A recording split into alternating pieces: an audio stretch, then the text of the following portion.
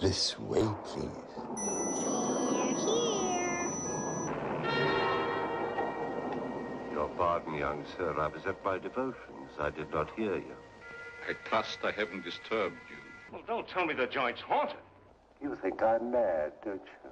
I believe you. Oh, my darling. What have they done to you? She has been dead for 20 years.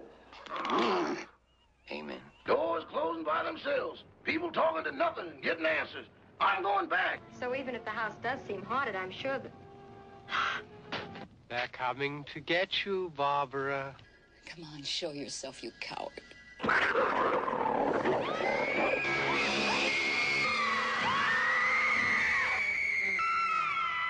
I hear somebody scream?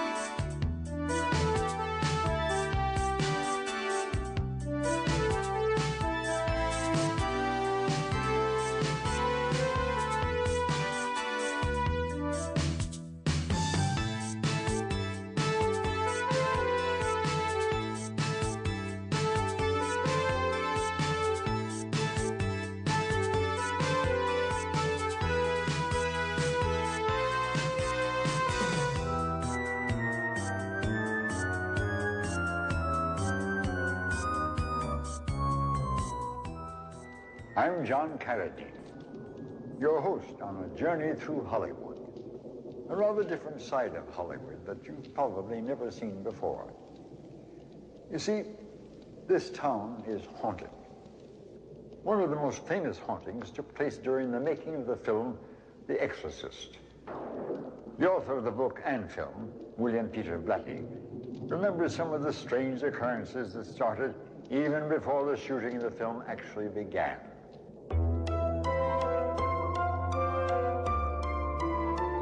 My former wife kept insisting that she had seen the telephone receiver lift like this, right off the hook of itself. Well, I didn't know what to make of that, frankly, but a couple of days later, I was sitting right next to that phone, and it was sitting on a very stable, flat base, flat surface, and it rang, and I was a heavy smoker at the time. I reached for my pack of cigarettes before answering the telephone, and before I could put my hand on it, I watched the receiver lift from the cradle, just enough to clear it and fall off the hook. Strange occurrences continued to happen. One of the actors died. Carpenters received mutilating injuries. The producer decided to call in a priest to bless the set. There was a cessation of these problems after the blessing, after the first blessing. And they did not recur until we changed locations from New York to Georgetown. And they started again, and the same Jesuit, who was my teacher in high school, actually, Father Tom Birmingham, was called out, and he blessed us again, and it stopped. But again, as a Catholic and a man of faith, I certainly believe, and a man of reason, I think, I certainly believe that something unknowable was operating on us at the time.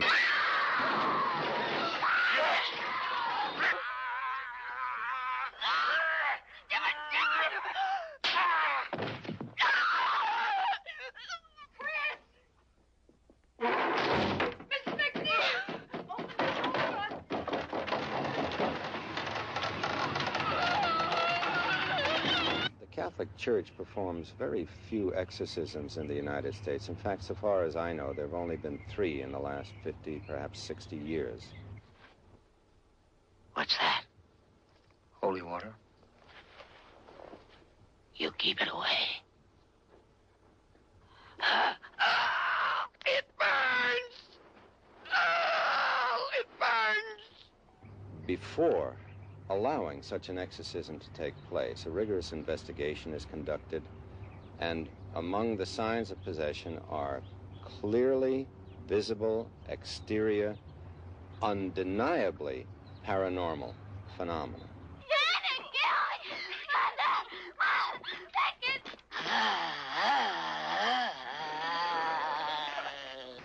Well, you know, when the Exorcist came out, I think that really started people today into knowing or feeling that they had some relationship to possession, either in their family or that they were possessed. And it stirred up a lot of interest throughout the country, and psychologists and parapsychologists were suddenly being swamped with calls by people who felt that they were either possessed themselves or somebody dear to them was. It just so happens that somebody very close to me is probably possessed and needs an exorcism. Blatty was inspired to write the story by a true incident that occurred in St. Louis, Missouri, to a 14-year-old boy back in 1949. His family first heard footsteps coming from the wall, strange scratching noises, and accompanying drum beats. His personality began to become sinister, along with his physical appearance, and red marks emerged on his skin, some of them actually spelling answers to questions the family asked the boy. In the name of the Father, and of the Son, and the Holy Spirit, by this sign of the Holy Cross of our Lord Jesus Christ, who lives and reigns with the Father and the Holy Spirit. Damien! Amen. Finally, one must say, well, what really went on? And finally, the answer is, we don't know. But one thing that we do know is, we have no natural explanation for it. You know, starring in a ghost movie is one thing, but to actually live it in your own home is another. Looking up to see a stranger in the living room, only to watch him fade before your eyes. As actress Elke Sommer and her writer husband, Joe Hyam, can attest to, living in a haunted house can be a trying experience. And then, of course, things would move all the time, and it would be very noisy, and the usual poltergeist nonsense, you know. You'd make marks for the chairs, and then you're the only people in the house, and then you come down that the chairs are totally in different positions. After battling the spirits for months with no results, Elke and her husband decided to look for help. And we decided, well, it's time to look into that matter a little more carefully, and we went to the Parapsychological Institute at UCLA, where, among a lot of other very interesting people, I must say, we met a fascinating lady by the name of Thelma Moss. They would wake up and hear noises as though there were a dinner party going on. Tables, silverware, cutlery, all that kind of thing. Glasses being tinkled back and forth. And they would get this on tape. What they didn't understand is when they would go downstairs and look in the dining room, nothing had changed. Chairs were there, no people were there, no voices, no cutlery. So that they were concerned about what would happen in that particular house. I mean, for all those skeptics out there, which I used to be, believe me, how do you explain like 30 people independently from one another walking through the house, and each one going into the same room, which was the dining room, into the same corner, and saying, hey, that's where we feel it or him or whatever you want to call him or it. It would be a corner where if you pointed a camera, you couldn't take a picture because it's just the camera would block. You pointed to another corner of the room and you had your picture. I don't believe in ghosts. I never have. But it was a good story to shoot, and they had all the evidence visually for me to capture on film, except that something happened which kind of spooked me because on one roll of film that I shot, in the particular room where they first spotted the ghost, there was about 5 frames of film progressively fogged down to the end of the frame, giving it a ghost-like appearance, especially Joe Hyams, who was in the shot. And when that was processed and I took a look at that, I thought there was no way that could have happened either by some body in a lab or whatever. Usually would happen at the beginning of a roll, where you had access to light as you loaded a camera. But to appear in the center of a roll, frames, I think it was 15 to 18, something else had happened that I couldn't explain. And I spent years as a photographer, and that had never happened to me before. So being a skeptic when I went in, coming out, something did happen in that house. Then, a very interesting thing, one of the psychics who went through the house said, I get a strong feeling that there's going to be a fire breaks out in the dining room, and within the next year, the owners of the house, whoever they are going to have to jump from the second story from their bedroom in order to avoid the fire. Well, I wrote that down. That was all part of the data.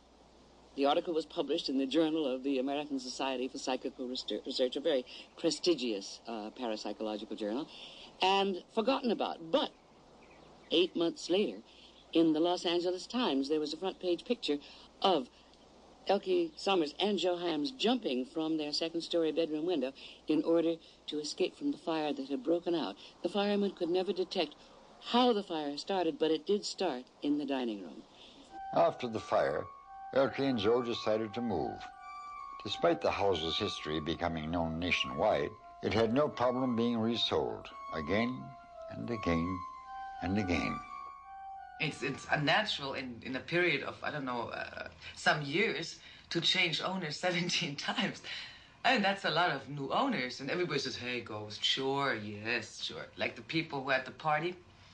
They had a party, a Halloween party. They all came with sheets and who and everything. And then they said, sure, Elke, you know, and Joe, they're crazy. And ghost, sure, ghost. They lived there about 2 weeks by the time. And stewardess.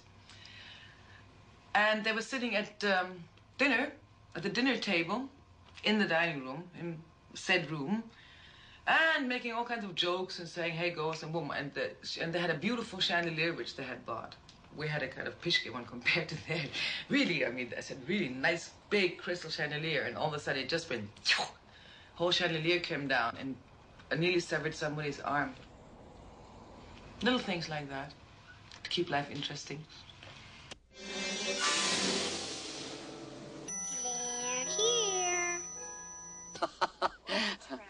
I would like to talk quite a bit about poltergeists because I understand them and have experienced them as very mischievous, kind of fun-loving spirits that don't do anything like what was described in that very fascinating movie, Poltergeist, which had a lot of drama and a lot of melodrama and a lot of macabre things going on. Nothing in that film related really to anything that a poltergeist does, except for that first very charming episode in the dining room when the chairs got moved around and there were certain places that got spooked. Did you do this? You guys. Actually, I can pull the chairs.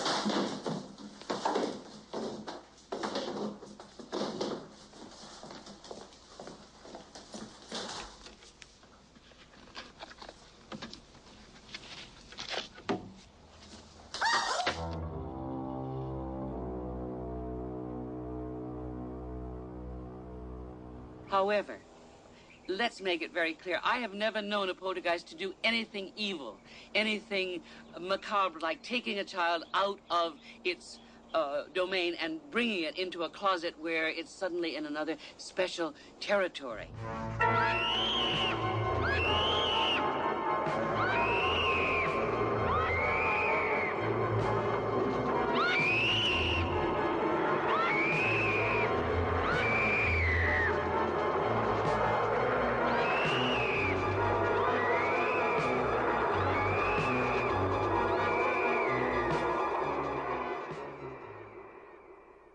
Frank DeFelitta, author of Audrey Rose and The Entity, and also a Hollywood producer, once had a most unusual supernatural experience. 20 years ago, I did a documentary for NBC. It was called The Stately Ghosts of England. I went to England in order to have some fun with the lords and ladies and their haunted manors. I thought it was going to be a big kick, but it turned out to be one of the most horrifying experiences of my life. During his first days of shooting at a reportedly haunted mansion, DeFelitta could get no image on the film at all. So he went to London and had the cameras checked out, as well as the film stock. but both were in perfect condition. NBC was ready to fire him and cancel the whole project. So in a last-ditch effort, the fleeter decided to return to the haunted house. We got to a place called Longleat on the southern coast of England, a big manor house with about 100 rooms. It was famous for having a ghost that walked in the third-floor hallway, the corridor. It was known as the Haunted Corridor. We had a clairvoyant with us. His name was Tom Corbett. He told me that the thing that was wrong is that I'd asked permission of everyone but the essential people, the ghosts. Well, if I felt humorous at all, I would have laughed at that. And he said that the only way that I could fix it was to go up into the third-floor corridor, talk to the ghost, and ask permission. Well, I did. I was so desperate that I actually went upstairs in the dead of night, and I asked, would you please let me make this film? Well, lo and behold, the next day, we got perfect film. I cannot explain it. I was not a believer in ghosts until that time. In fact, even after that time, I wasn't at all convinced of what had happened there. De Felitis set up a time-lapse camera in the haunted corridor, and what he caught on film just might be one of the rarest pieces of evidence as to the reality of ghosts. It was a light that went from one part of the hallway up to a doorway in the forward part of the hallway. This light went from one doorway into another. I had to meet with the people, at least they wanted to meet with me. This was Thelma Moss and her crew. And they wanted to see this particular piece of film, and I showed it to them. Well, they were so enraptured by it that they remembered me the next time an important case came up. And that's when they called me up and told me about this very haunted house in Culver City, practically in my own backyard. And what I found when I went there were a lot of students and a woman, a very brave woman, a very simple woman, who was being beset by an entity.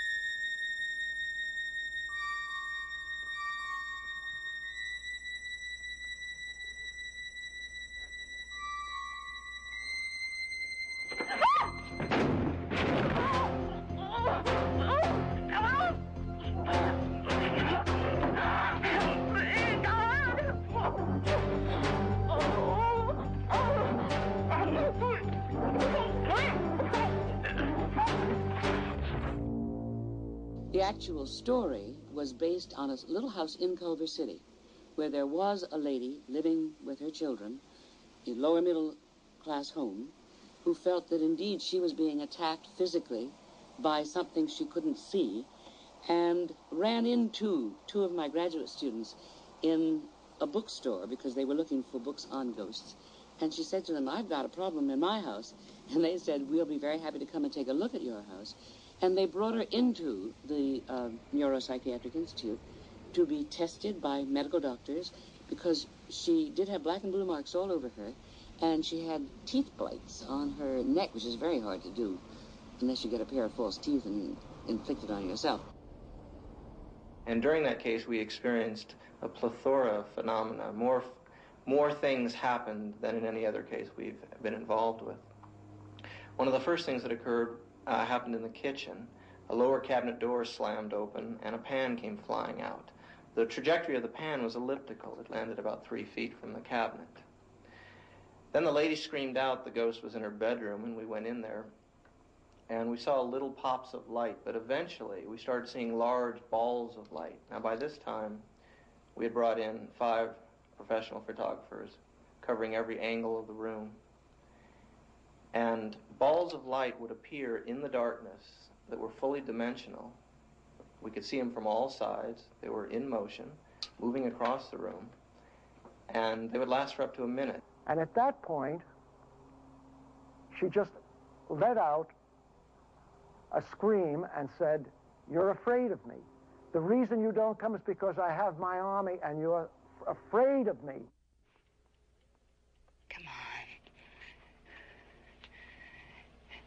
Come on, show yourself, you coward. Now that I've got my forces here with me, let's just see how brave you are.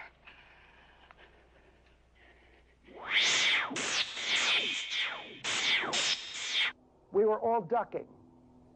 These things were firing all over the place. I first thought it was some kind of short, but it wasn't. They seemed to have a purpose and an aim. And at that point, she started laughing and saying, "Well, you're showing us your lights, but you're not showing us yourself. Show us yourself, you damned coward." Is that all you got the guts to do? A bitty bitty light? Come on, we don't want fireworks, we want you. Show yourself, damn you. And suddenly, he appeared. And I'm saying, this thing appeared.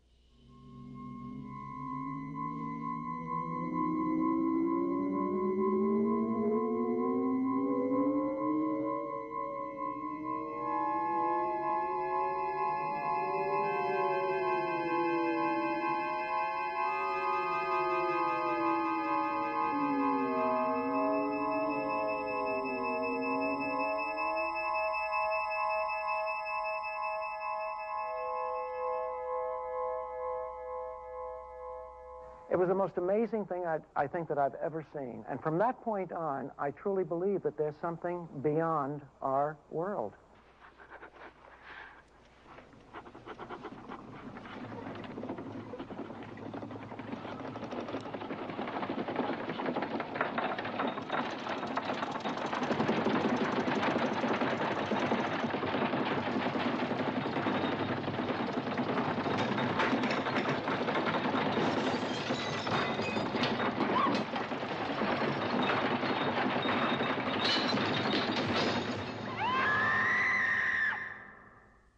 The lady, unfortunately, received no help from us, no help from the local priest, no help from anyone, and she decided to move away because she was afflicted by this sensation of being physically attacked.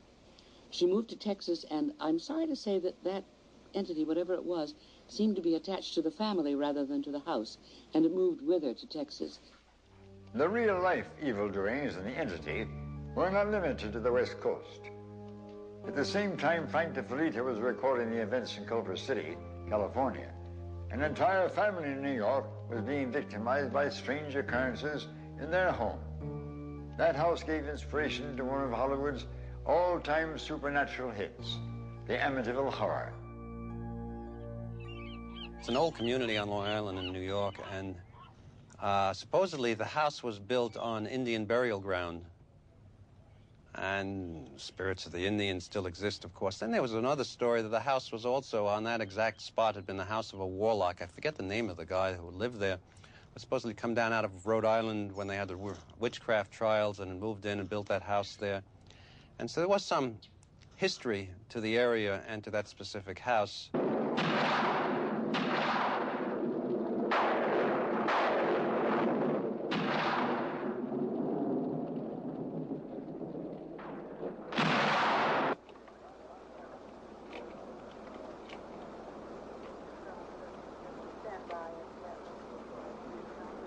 The George and Kathy Lutz family moved into the house after these murders, and they stayed only 28 days. During that time, they experienced some abnormal events.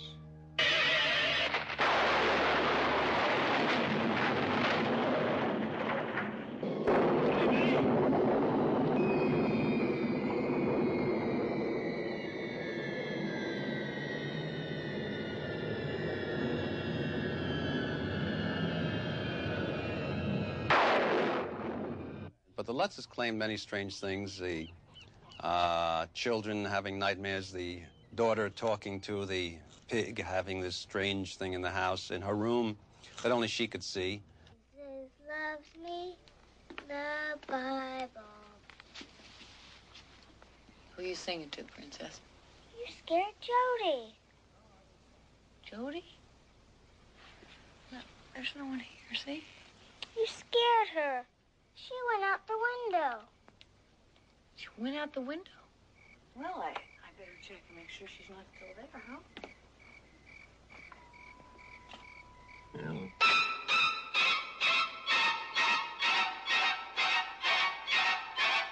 I mean, one of the things was the Lutzes did go into the room at night, and there was the rocking chair rocking by itself, noises coming out of the basement, unnatural cold in one of the rooms, the priest having problems with the flies in the house and getting sick.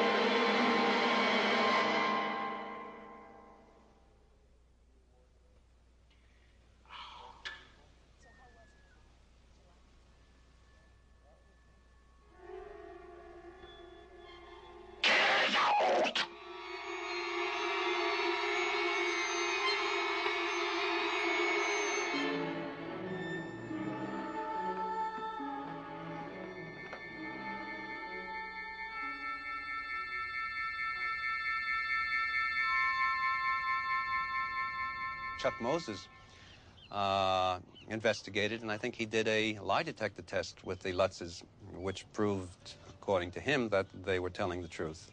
And the first thing that I did was to have them submit to polygraph examinations here in Hollywood. And they passed those examinations with flying colors, so that whether you believe anything happened in that house or not, or whether it did or not, the tests more or less brought out that they believed what they were saying and what they saw. I can't possibly see how this could be a hoax. I mean, I do know the Lutzes left. They moved out of the house. They left their possessions in the house. I think she left her jewelry, if I remember, upstairs. There were clothes in the dryer. There was food in the freezer. There were too many things that they left in the house to create a hoax. Normally, when you create a hoax, you would do it for a purpose. Monetary gain, some kind of gain. What kind of gain could they possibly get out of leaving the house, walking away from it? They didn't have a book contract when they left the house. Even if they had had a book contract, there was no guarantee that the book would possibly be a bestseller. They did not have a movie contract, and if they did have a movie contract, there was no guarantee that the movie would come out and be successful. The house and town have survived the Amityville Horror, but the townspeople are as split as ever about what really happened. Yeah, I believe so. I think so, because I know a lot of people who have gone into the house after this had happened, and they get scared and they ran out and stuff like that. But there really hasn't been anybody interested in buying the house or anything else like that. Yeah, they do believe it's haunted. I didn't go see any of the movies because I didn't want to waste my money to go see them. I know the story is not true. Okay, I have heard that people who have read the book and seen the movies, that someone was supposedly possessed, the house was haunted, and mysterious things were going on, and none of it is true. It's just not true. The Committee for the Scientific Investigation of Claims of the Paranormal would not have really been interested in the Amityville Horror had they not purported it to be something that was based on fact. Well, the second that it was purported to be a true story, we sent out a team to investigate it. And what they found was that many of the claims based in the book and in the movie were not true. And the priest, for instance, had not gone to the house at great length, and they just talked to him on the phone and things like this. There was a real priest who had gone to the house, who had had difficulties in the house, had gotten sick, had had trouble with his automobile on the way after leaving the house. It was just what it is in the media. If they say it's true, then it makes it much more interesting, and it makes more people see the movie, and it makes it more interesting than if it was just fiction. In this house, it is dangerous for those who ridicule. The spirits are strongly displeased with the skeptical. I can understand exactly how they feel. As far as experiences of my own are concerned, I have gone at the beginning of my career to investigate maybe 50 or 60 houses that were presumed to be haunted. I never saw anything of any interest. After I left, people would tell me all hell broke loose, and eventually I got bored with that because I wanted hell to break loose while somebody was there to photograph it. So what I did was to get 2 graduate students who were awfully good at their work, and when they went, things did happen. During the past 12 years, I've investigated 650 cases. And during that time, only a few of them have produced anything worthwhile. Less than 1%. Now, that doesn't mean that the other cases aren't legitimate. It's very difficult for a researcher to be in the right place at the right time. Stunts and illusions.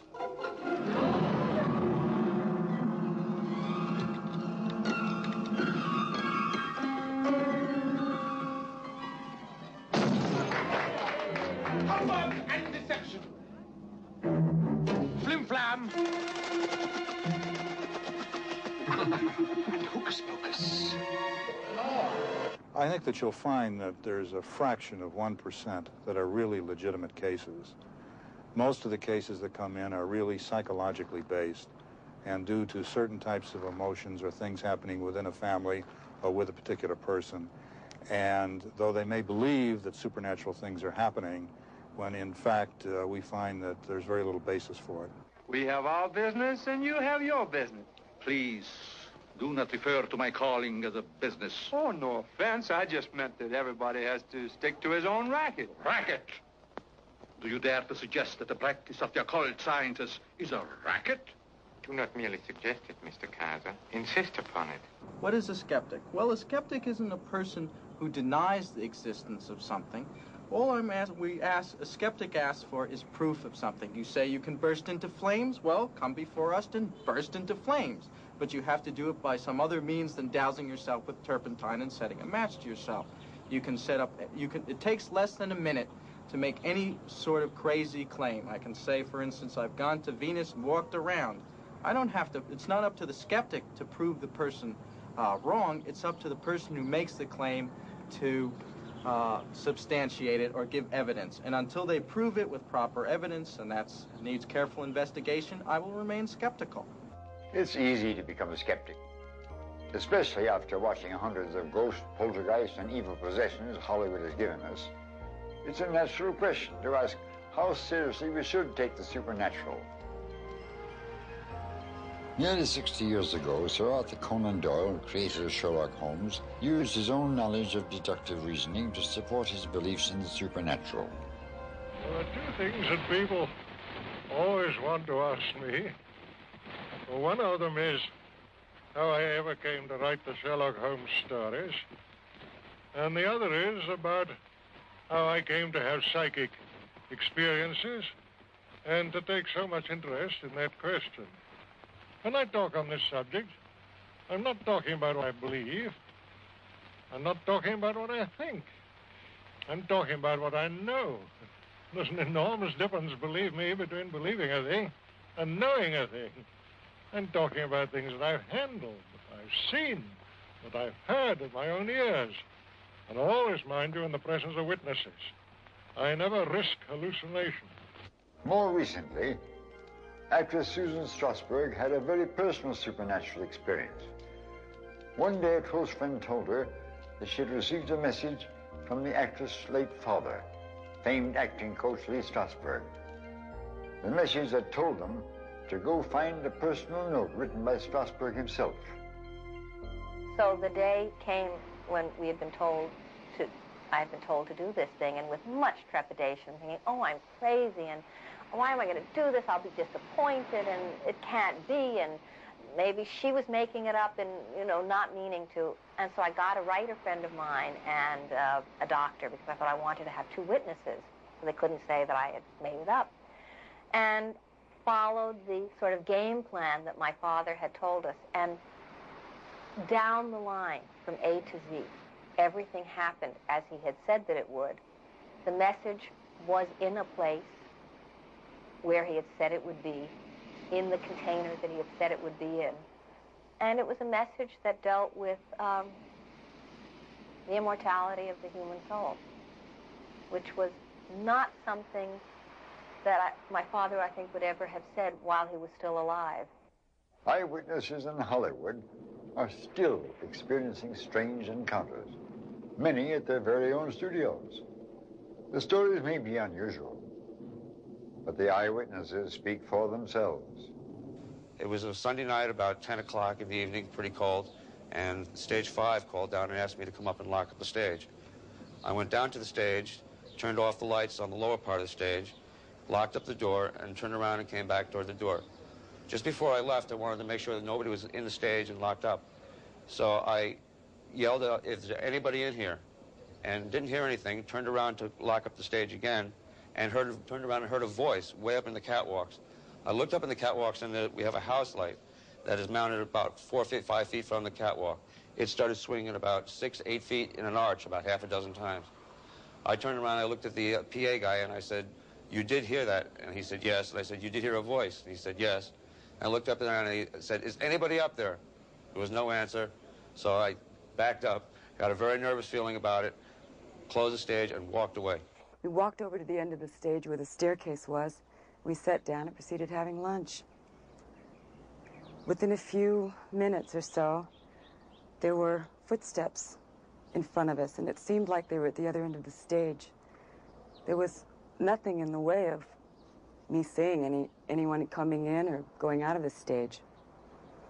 I thought it was kind of funny, and I looked up on the catwalks, and I thought, well, it would be impossible for anyone to be here because the stage was dark when I came in. We decided to keep on having lunch, and a few seconds later, the footsteps were directly in front of us, and they were walking towards us, and there was no one there. I got a call one night from one of my guards who was standing watch on a small stage in Hollywood. It was rather unusual because he said there was all kinds of strange things happening. So at midnight when I got off work, I drove over there. I arrived about 12:15. He let me in, and we started walking around, and music was coming out of the walls. After being there about 25 minutes, the temperature just went down to frigid. It was really cold. So we investigated further. There was no one on the stage. All the doors was locked. And when I left, the temperature was back down to normal, and the music had stopped. And needless to say, he put in for a transfer. Hauntings have taken place in the strangest of locations.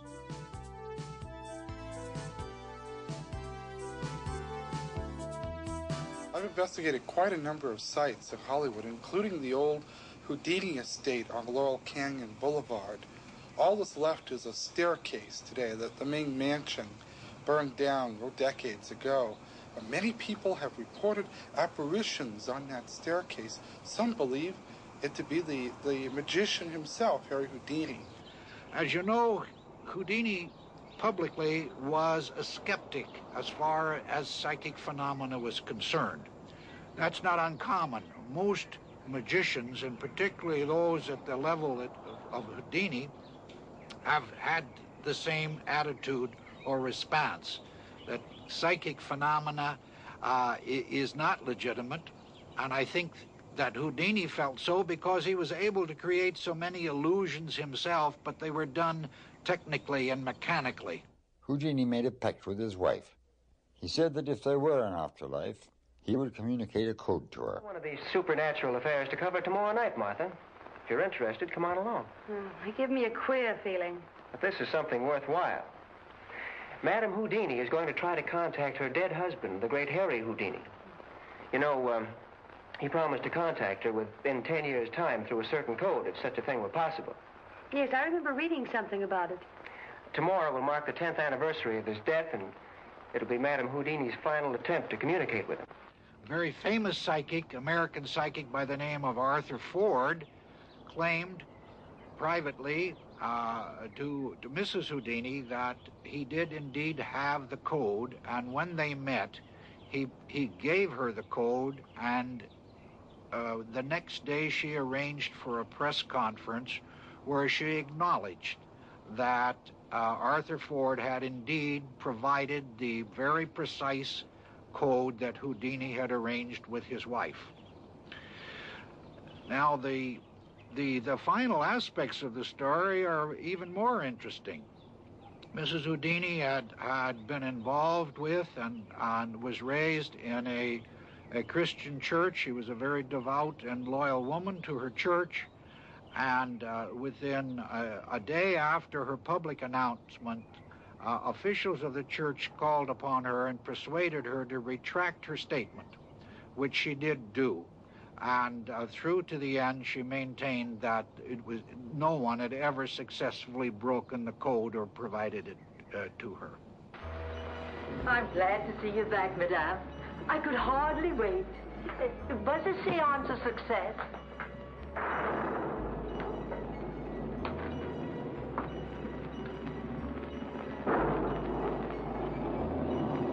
Mary. Yes, Madame.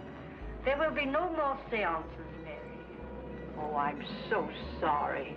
But they've proven a failure? But they haven't. Not exactly. Mary, you knew my husband a long time. Oh, yes, Madame.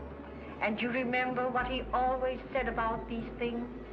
That it was impossible for the dead to return. This proves he was right. For if it would have been possible, I would have had some sign from him in the past 10 years.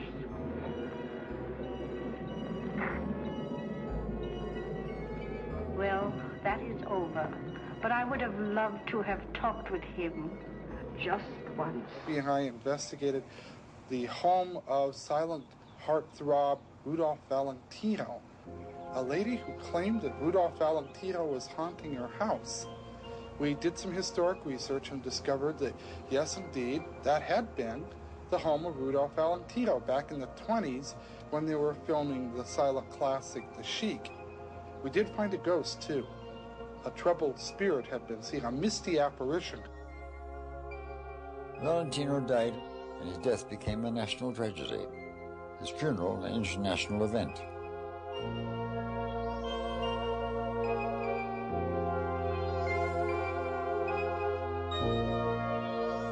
For 2 years, his house remained abandoned until actor Harry Carey moved in. But Carey discovered that he wasn't alone in the house. He reported that he was sharing it with the ghost of Valentino. The following year, a newsreel, Ghosts of Hollywood, recorded the haunted visits. Perched high upon this crest, like the nest of an eagle, he appropriately named this abode Falcon Lair. Through this gate and up to the tower room, which was his den, his retreat, he was wont to go so often that it became a daily habit. And it is claimed by those near and dear to him that the spectral being of the departed Valentino still haunts the window where he gazed down upon the place he learned to love so well, Hollywood. Hauntings are also memories that come back, usually based on tragedies that happened in a place. They're also supposedly people who have passed over and have not accepted that and have lived in a place an awful long time. And a lot of people report strange things happening when they start rebuilding on the premises, moving furniture around, building walls, taking down walls, etc. The spirits evidently don't like that of the people who passed over, supposedly. Not far from Falcon Lair is the former house of another reported ghost, George Superman Reeves, whose mysterious death still haunts this town. Yeah. Yeah? Good. That's a call I've been waiting for, Miss Lane. Everything's been taken care of, except you.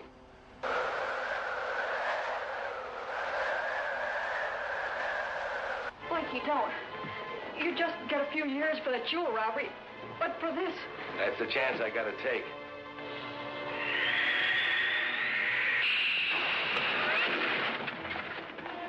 No, I don't believe it.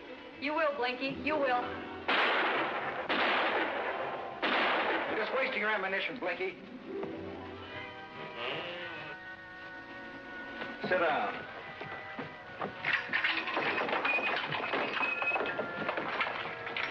Hey, let me out. Let me out!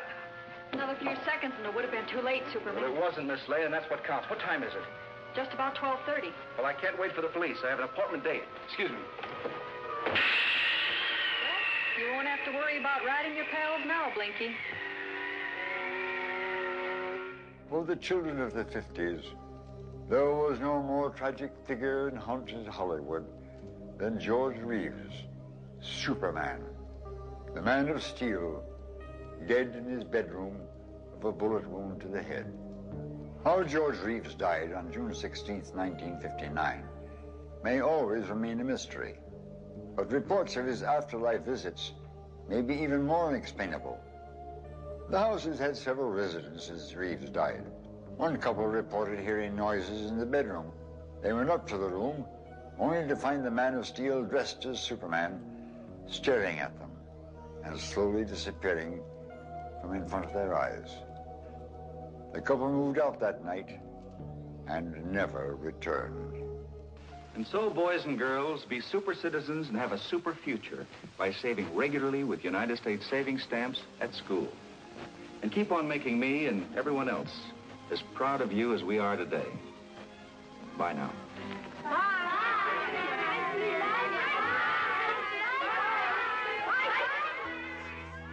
We've taken a journey through hauntings that have affected people not only on the screen, but also in where they work and where they live. Yet I think we can all agree that the only way you would want to see ghosts is on a movie screen, in a darkened theater, the safe way to be scared. But I warn you, for those who scoff at their existence, the spirits consider no punishment too drastic. But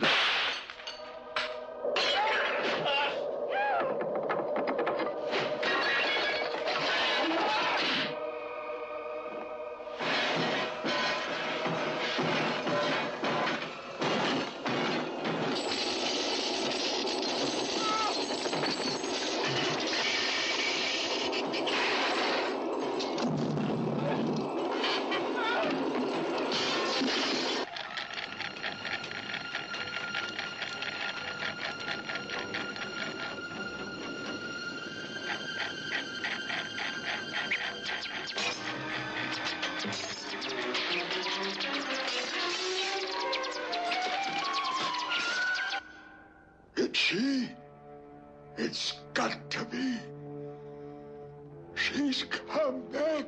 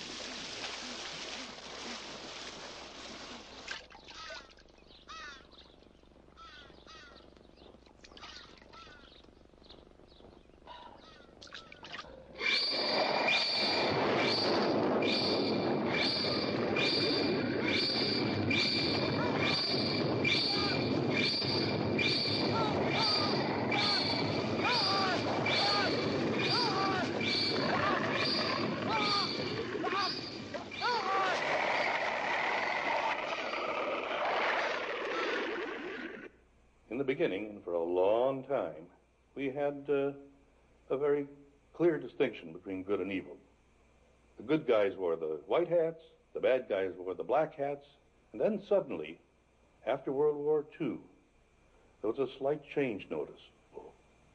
And as time went on, we found out that everyone was suddenly wearing a gray hat, because films no longer took a distinct stand about morality, about good and evil. Through the 60s and into the 70s, there was more and more evidence that evil per se was never defined. She thinks that the child is evil? She also thinks the child isn't hers.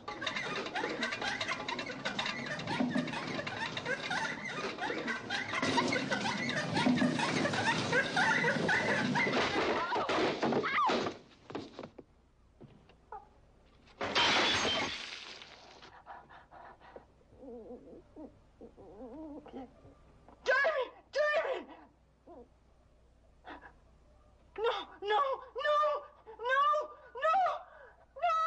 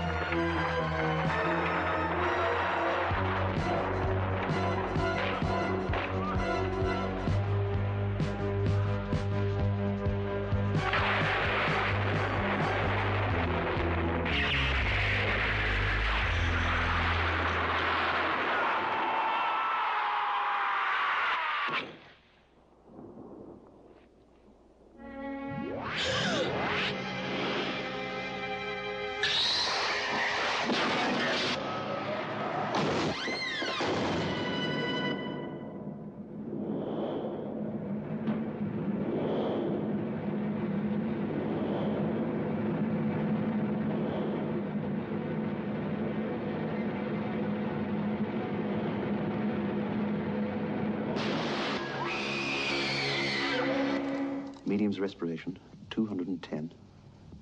Dynamometer, 1460. Temperature. Evidence of ozone in the air.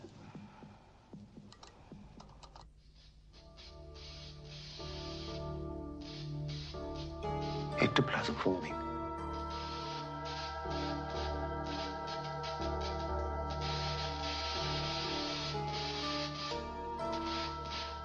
Separate filaments exuding from fingertips of both hands, uniting to form two separate strands. Two strands moving toward each other.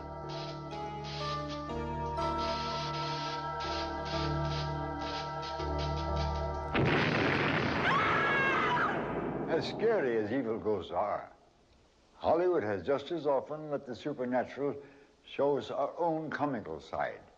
That not-so-brave side that comes out when we have to go into a dark room or investigate a strange noise. Would you mind telling me where you ladies are taking me? To the Carrington estate. Uh-oh. Is there anything wrong with the Carrington place? Yes, ma'am. If there wasn't anybody living there, it'd be a haunted house.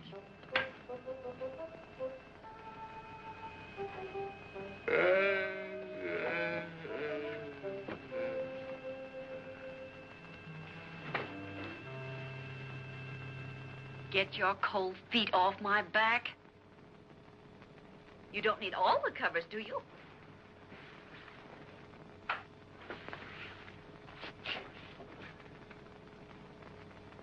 Here I am, Toppy. Remember me, the girl that sat on your lap? Oh, this is terrible. What's terrible?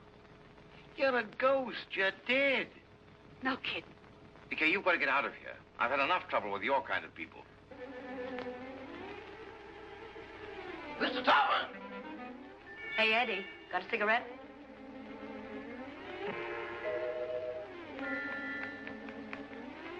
Give me a match.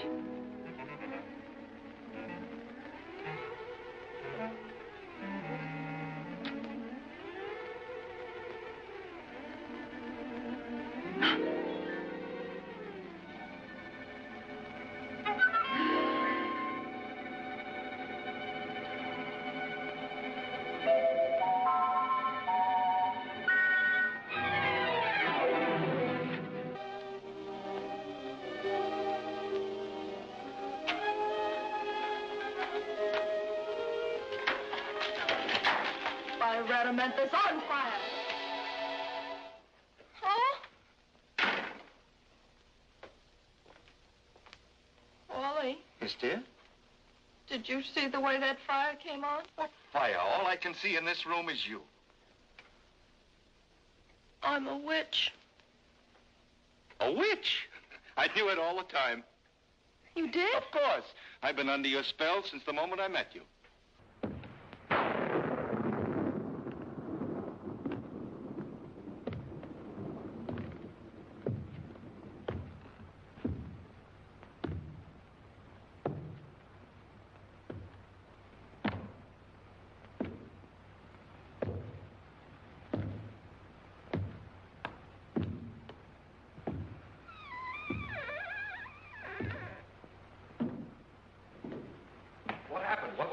Nothing at all.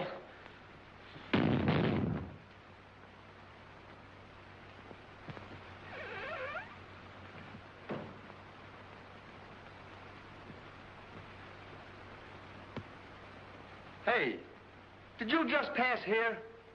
Yes. Yes, of course. I brought a trunk down from the attic. A trunk? Yes. Were we here? I couldn't say. Well, maybe we're not here now. Maybe. Maybe.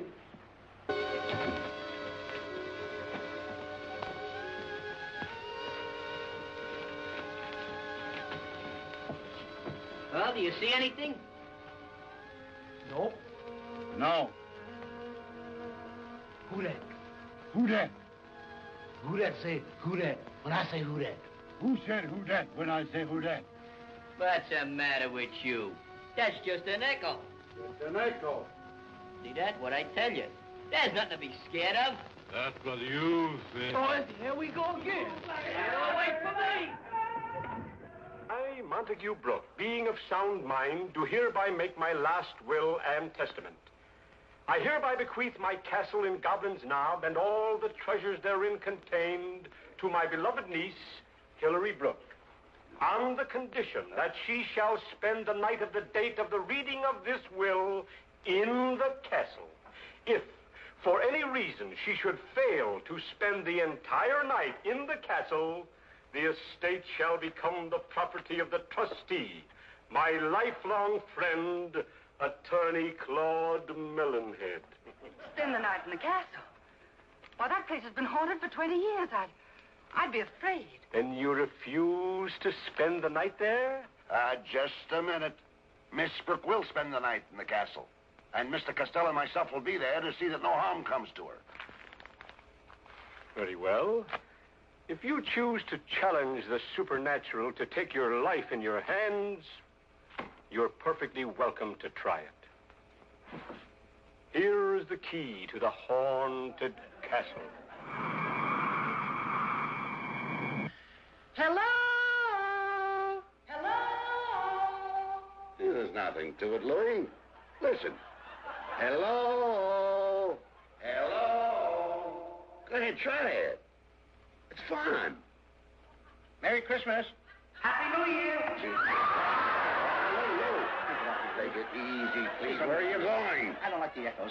You don't like the echoes. Are you sure that's echo? Certainly they're echoes. Let me see it then. Go ahead, look. Listen.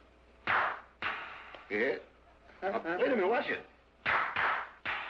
Go ahead, try it. Go ahead, try it. There you are. That's... Now... Wait a minute. Don't hold on! If you want to come, jump on, but don't drag. I'm going right out that door. There's no door over there. I'll make one. During the 1940s, when America was in the midst of war and economic problems, Hollywood used the supernatural not only to make us laugh, but to better understand our own lives. There is no finer example of this than in Thornton Wilder's Pulitzer Prize-winning play, Our Town. One can go back in memory and live each of those days over again. And there's a wonderful speech in Thornton Wilder's Our Town, where Emily has died and she's allowed to come back to Earth for one day. There's Mama coming downstairs to make breakfast.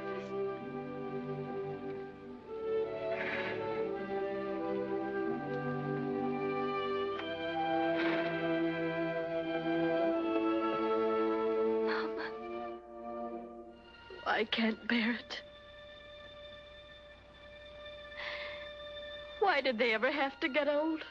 Mama, I'm here. I'm grown up. Oh, I love you all. Everything. I can't look at everything hard enough. And she can pick any day she wants. So she picks, I think she picks a birthday because she thinks it won't be painful. And what happens is she comes back, her ghost comes back, and she begins to realize that, Mama, look at me. Please look at me just for 1 minute, as if you really see me. Mama, 12 years have gone by. I'm dead. George Gibbs, Mama. Wally's dead, too. Mama, his appendix burst on a camping trip to Crawford Notch. We felt just terrible about it, don't you remember?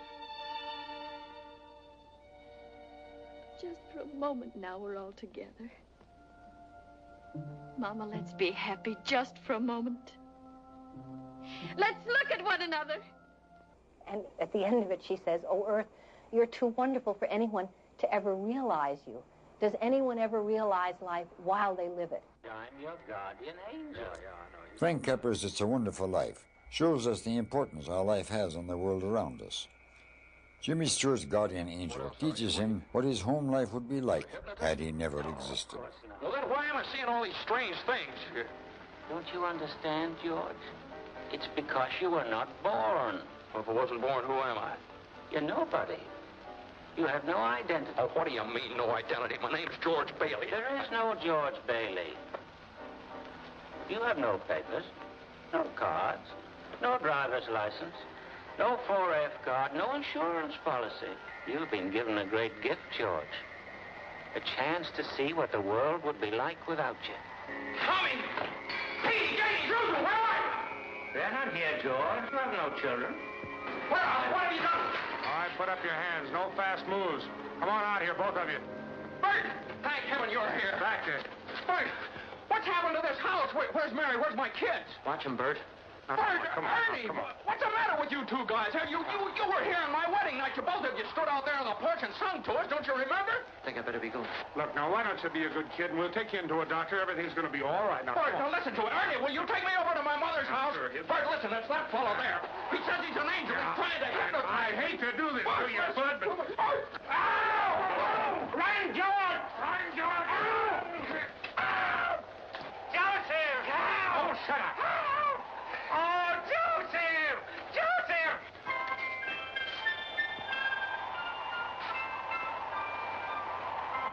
You take a motion picture like It's a Wonderful Life. Jimmy Stewart calls on an angel to come and help him, and the angel comes down. Well, that's a supernatural event. And the public accept it as a matter of course. But actually, I think that all of these areas of the supernatural should be accepted, or at least given credit for being something that we should all investigate and know more about. Your brother, Harry Bailey, broke through the ice and was drowned at the age of 9. That's a lie. Harry Bailey went to war. He got the Congressional Medal of Honor. He saved the lives of every man on that transport. Every man on that transport died. Harry wasn't there to save them because you weren't there to save Harry. You see, George, you really had a wonderful life.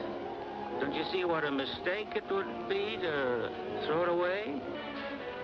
Clarence! Clarence! Help me, Clarence!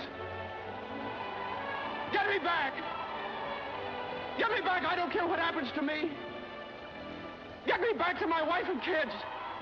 Help me, Clarence, please. Please. I want to live again. I want to live again. I want to live again.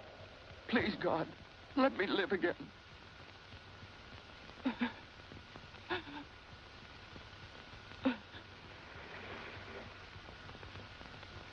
Hey, George! George! You all right? Hey, what's the matter? Now get out of here, Bert, or I'll hit you again. Get out of here. What the Sam Hill you yelling for, George? George.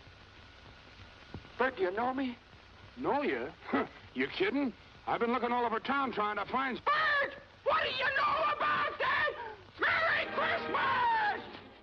Why is there so much talk of ghosts? The supernatural, the unexplained. Well, we're slow to let go of the people we believe in. Maybe, just maybe, they're also slow letting go of us. We don't know exactly where we come from, how our consciousness evolves. We don't know exactly where it goes. Religions have been founded to give an answer to this question. And superstitions have taken the place of religion in many cultures. trying to give people an answer to the problems that beset their lives. This is the eternal mystery, and only the supernatural seems to afford some clues to the answer. All those important things, mother and daughter, husband and wife, enemy and enemy, money and miser, all those terribly important things, the earth part kind of burns away, burns out. And what's left? What's left when memory is gone? And your identity, Mrs. Smith? Something eternal. We all know down in our bones that something is eternal, and that something has to do with human beings. All the greatest people that have lived for the past 5,000 years have been telling us that, and yet you'd be surprised how we lose sight of that fact. There's something eternal about every human being. You know, it's Gertrude Stein. When she was on her deathbed, Alice B. Toklas said to her, "Gertrude, Gertrude, what is the answer?" And Gertrude Stein looked up like with her dying breath and said, "What is the question?" I believe that whatever happened in this case was not simply a mental disturbance. It was something beyond that, and something inexplicable, and paranormal phenomena were undeniably taking place in connection with it. I'm much more open to when people say, "Hey, we have a ghost," you know. Before I would have said, "Yeah, sure, you got a ghost. Yeah, sure." Today I'll listen, and I'll believe them. Right after that happened, a gal friend of mine had come back from London, living in an actor's house, and she was reading a book in the corner of her room, and suddenly the hairs on the back of her head stood up. It was a huge house, and she looked up from the book, and she claims in the corner was a ectoplasmic kind of shimmering object. She ran about 400 yards to the nearest house. A woman opened the door, and she took one look at my girlfriend and said, "Oh, you've seen the ghost, have you?" At which point, my girlfriend passed out. And that happened right after this story that I did, so put them all together, and what do you got? Ghosts. But when it comes to ghosts, when it comes to apparitions, we tend to sort of smile a little and scoff at them. But I am one person who actually saw one. I think it'd be marvelous if there was some way that we could establish real contact with this other dimension, where I believe a lot of us go when we die. There's a lot of research to indicate that with a near-death experience, people find themselves traveling at the speed of light into another dimension, where they meet people who have gone on, who have died before them. And if that really is a plane of existence, I think it might be possible to make contact with that plane of existence. The Greeks talked about it, the Romans talked about it, the Chinese have talked about it, and the Indians have talked about it. The yogis do make contact. I think it'd be wonderful if we could do it in a scientific way to prove that there is something important beyond this life. Whether you are a skeptic or a believer, we can all agree that the unknown is and always has been a fascination for all of us. And next time you walk into a dark room, think twice when you take it for granted that you're alone. Especially if you're in Hollywood. Haunted Hollywood, that is.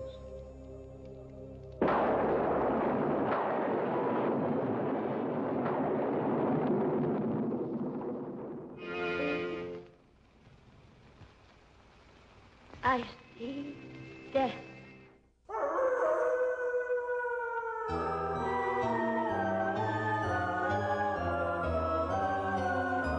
Why are you haunting me? You're making me afraid.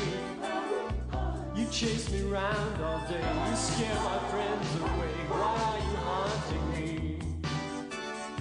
You fly around my room. You rattle chains till 3. When I turn out the light, you're in my bed at night. Why are you haunting me?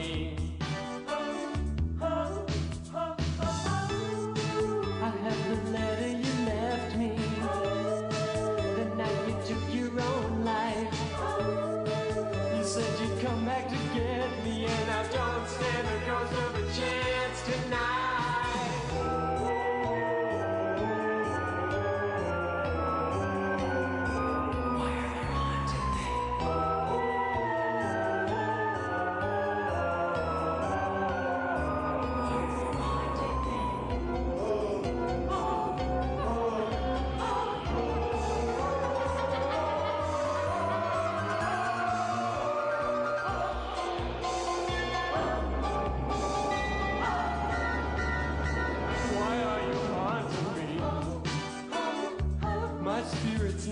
type. Please get it through your head. I can't love you, you're dead. Why are you haunting me? Please get it through your head. I can't love